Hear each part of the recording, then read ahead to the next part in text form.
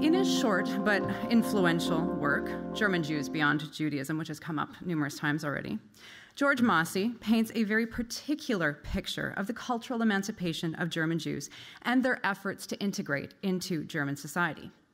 With an eye firmly fixed on the rise of Nazism and the Holocaust, Mosse uses the first chapter to chart out the development of a new Jewish identity that arose as a response to emancipation and assimilation.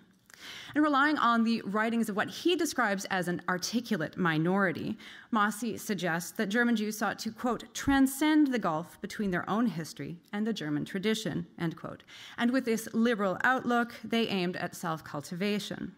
Their search for a new personal identity went, as he stresses, beyond religion and nationality, and was instead centered on Bildung. Now, we've already discussed here on numerous occasions that this is, on one hand, that we should take this as a confession of his own personal faith, and certainly a critique also of the opportunities and options of Jewish identity as they were played out in the United States, and in some cases still are. But I think we should also point out that this is but one side of a double blind spot that I'm going to be discussing too, and also a little bit of it ironic, because his own family was involved in religious life, including his father's engagement with the Reform community in Berlin. Most importantly, Mosse's German Jews were secular, male intellectuals who were, quote, aware of their Jewish origins, emphasis, but in their own present time activities appear to have made little space for Jewishness or certainly for Judaism. And instead, they transcended Judaism, and simultaneously rejecting conversion to Christianity. The spokesmen of the community voiced their dedication to humanity and cosmopolitan humanism and liberal values.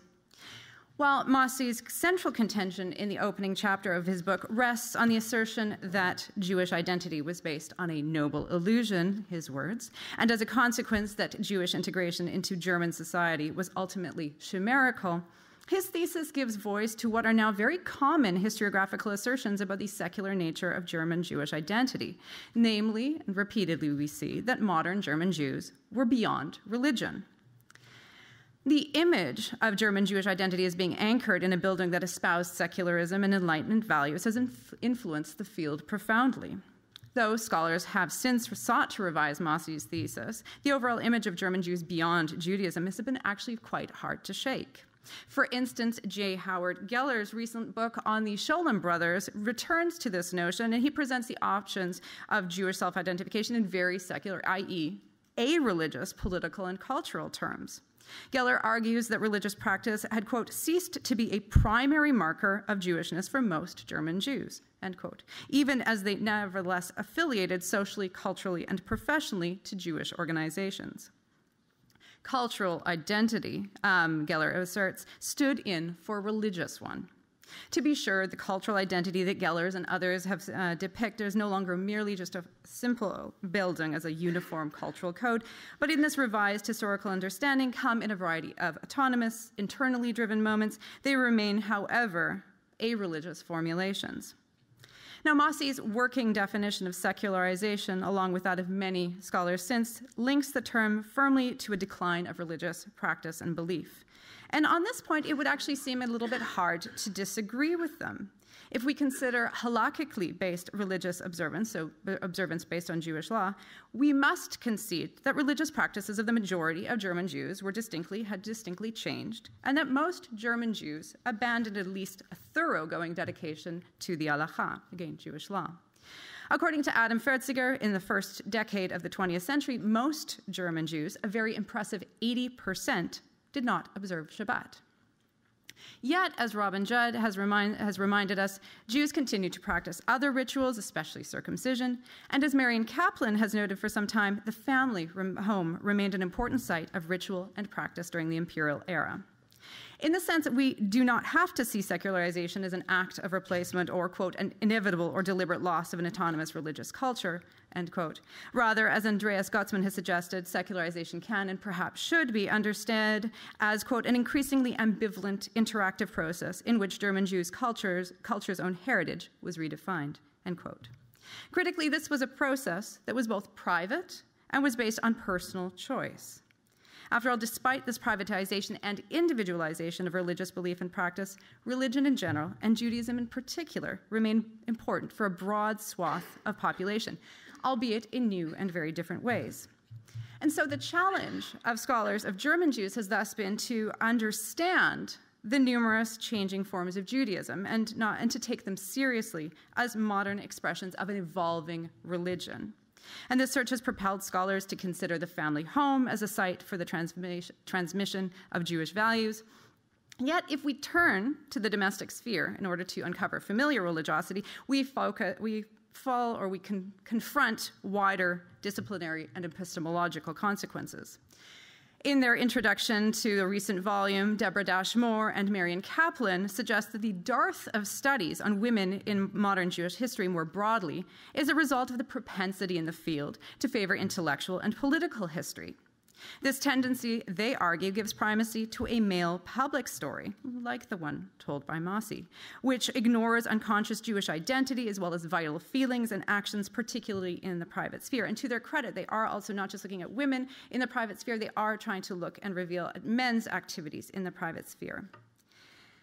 We also have to add that beyond these examinations of the private sphere, there are a number of scholars who have chosen to focus on the developments of Jewish religious movements in Germany, along with studies of their leading rabbinic minds and the controversies which they fought. But these are largely male-oriented studies. And so we are left still with impressions of an increasingly secularized community that had very few present tense connections to Judaism, perhaps except in the home, or, on the other hand, a small cadre of male religious leaders. And what I want to do in the remaining time that I have today with you is that I want to present a different story. One of German Jewish women in the early 20th century who not only participated in Jewish religious life, but actively sought to shake it, and sought to shake it on a public sphere and in the public realm. Jewish women in general and German Jewish women in particular were heavily involved in creating religious culture. They engaged in public debates on rituals, religious values, and education, as well as the very place of women in Judaism. They wrote historical and educational texts, seeking to provide a set of old new heroes for Jewish girls and women. They translated religious texts, especially Sidurim, so prayer books, into the modern vernacular, and they penned their own. And they took on new public leadership roles. Seen collectively, their work did not always or necessarily challenge traditional gender roles. In fact, and I'll show some examples shortly, they sometimes confirmed them, though at times to different ends. But their participation of Jewish women in creating religious culture was a significant phenomenon during the early 20th century, and especially during the interwar years. And these activities did span denominational lines. At the heart of a number of the discussions that would emerge in the period and that continue today stood the issue of the nature and extent of women's participation within the synagogue. These debates occurred in the backdrop of the broader struggles and notable successes of the German women's movement, including gaining the right to vote in 1919. In religious circles, both Jewish and Christian, individuals deliberated over the extent to which women could or should enjoy what was deemed and described at the time as complete equality within houses of worship. They asked, could women preach, and could they serve as religious leaders? In the liberal Jewish world, leading voices in the community debated the very controversial question, could a woman serve as a rabbi? For a number of historians, the answer to this question has revolved neatly and perhaps at times too centrally around the figure of Regina Jonas, who in 1935 became the first woman to receive rabbinic ordination. Jonas's story is often presented in isolation, and here is another important historical blind spot. Even her biographers tend to give the impression that she was entirely unique and that there was nothing that came before her. Elisa Klappek, again one of said biographers, for instance, suggests that in the 1920s, few would have imagined that one day a woman would become a rabbi, even among ideologically committed liberals. This statement is a bit misleading. A number of individuals in the 1920s not only imagined the possibility, but debated it, laying the ideological groundwork for Regina Jonas and ultimately others to seek rabbinic ordination. The broader discussion on the roles women could play in public Jewish life remind us that as much as Jonas's 1935 ordination was groundbreaking and her own story indeed unique, she was not alone in her quest to realize her calling. So let us consider two important milestones that took place in the 1920s, one rhetorical theoretical and another very practical. First, on the rhetorical theoretical level, in November 1926, the Berlin-based Jüdisch-Liberale Zeitung published a series of responses by lay and religious leaders at the time, on the theme Die Frau im Gotteshaus, so the woman in the house of God.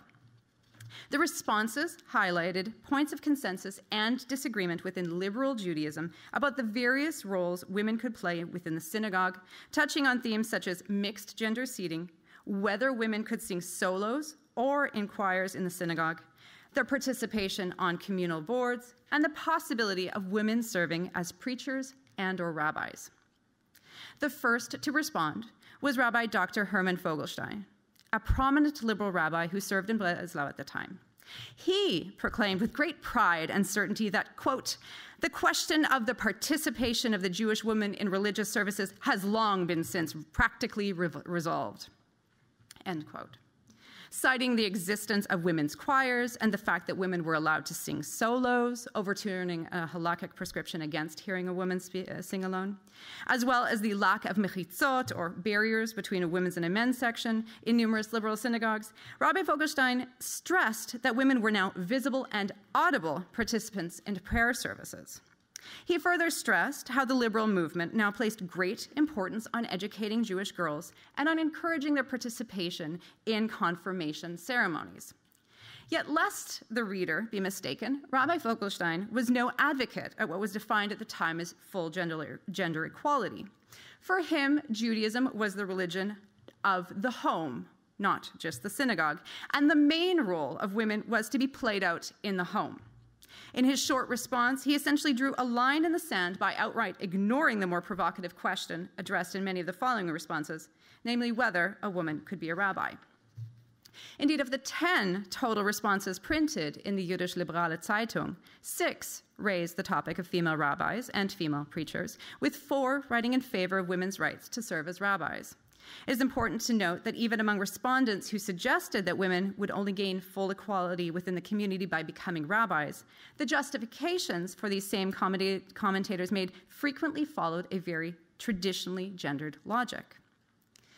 Elsa Dormitzer, children's book author and the first woman to serve on the executive committee of the Zentralverein, began by highlighting the recent advances made by women in the political realm of various local Gemeinden. She lauded the introduction of family seating, suggesting that it ensured better manners in the synagogue.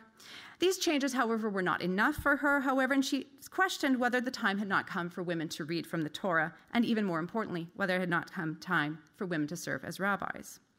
Answering her own rhetorical questions, Dormitzer maintained that women could serve these roles and argued again that full equality would only come when women were able to become rabbis. Dormitzer argued that, in fact, women were ideally suited to the task. Women's, quote, gentle and personable nature made them excellent at comforting those in mourning and supporting the fallen. It's fascinating how she employs religious rhetoric in the sense that we often associate with God. There were, as she told the readers, educated Jewish women who could read Hebrew and who were learned in Talmud and in Torah, and in short, there was nothing stopping women from taking on the various tasks associated with the rabbinical calling, Dormitzer suggested. She even declared that there was nothing innovative about women becoming rabbis, and she highlighted several examples from the Middle Ages of women who had played the role of preachers. A female rabbi, Dormitzer intoned, would be, quote, nothing new under the sun, end quote. A further commentator, Hedwig Rietz, concurred with the idea that women could play the role of rabbinerin and echoed several contentions Dormitzer raised. In contrast to Rabbi Vogelstein, who tried to urge women to return to the family home to find their calling, Rietz upends that argument and actually suggests that precisely because women had come to play such important pedagogic and spiritual roles in the family home, such as showing their children the way to Judaism, in her wording, they had proven their capacity and importance as Jewish educators. Rietz added that women were also naturally gifted in precisely the tasks that were so critical to the contemporary rabbi.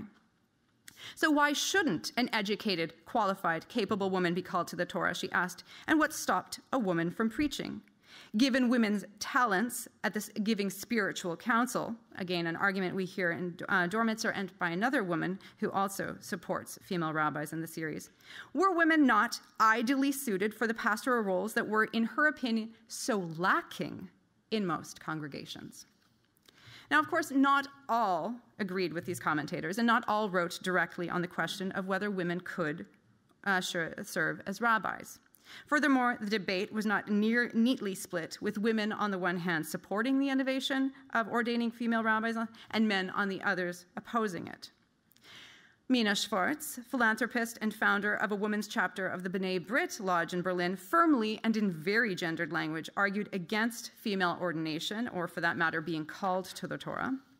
Emil Blumenau, the chairman of the Jewish community of Cologne, wrote that he did not think that most people, men and women, wanted a female rabbi. Yes, he admitted that this was a lot more of a feeling that he had, and it was not based on the study of religious rulings, something that Regina Jonas would actually do. She would write a long text explaining and studying why a woman could become a rabbi.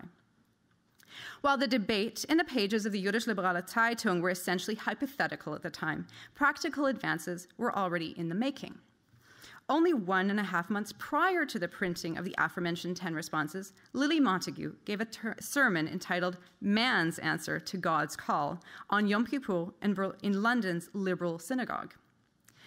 2 short years later, on August 19th, 1928, she would preach again, but this time in German, in the Reform Synagogue on Johannesstrasse in Berlin.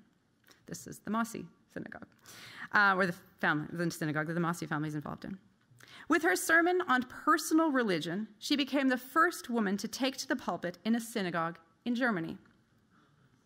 Regina Jonas's ordination in late December 1935 thus followed a public debate over the place of women in the synagogue and the pioneering actions of other women, like Lily Montagu, who pushed the boundaries of what had been considered acceptable roles for women in the public sphere.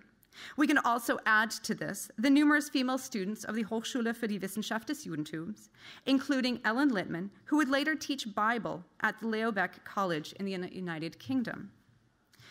German Jews, we must remember, were thus in many ways far from being removed from Judaism. Religious belief and practice were not simply relics from a bygone traditional era that German women preserved in the home as their menfolk modernized.